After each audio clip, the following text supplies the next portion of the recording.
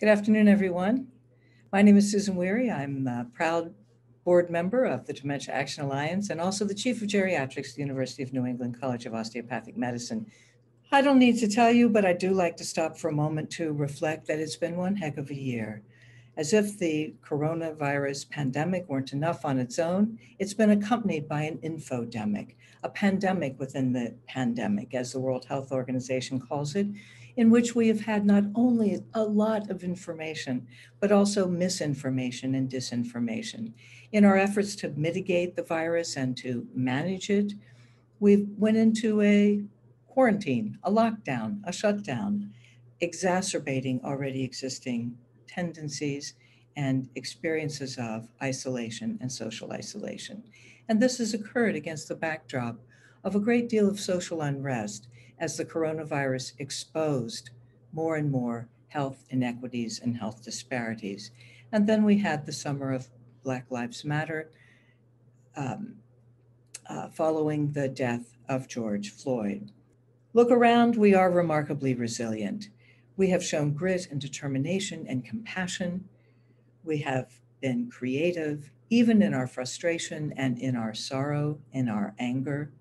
We have found ways to keep going. And yet, and no surprise, we're getting really tired.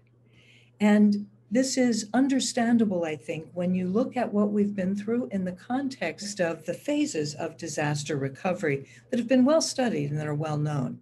The amygdala is that survivor part of the brain that you're familiar with as the fight or flight response part of the brain. In the face of danger, the amygdala sends out these signals, shuts down the thinking part so that we can act and react quickly. Okay, it's about action.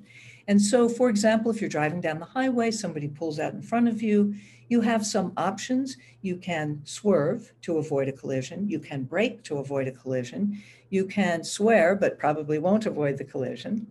But the important thing to realize is that in the face of an immediate danger, you don't think about those choices. You do one of them.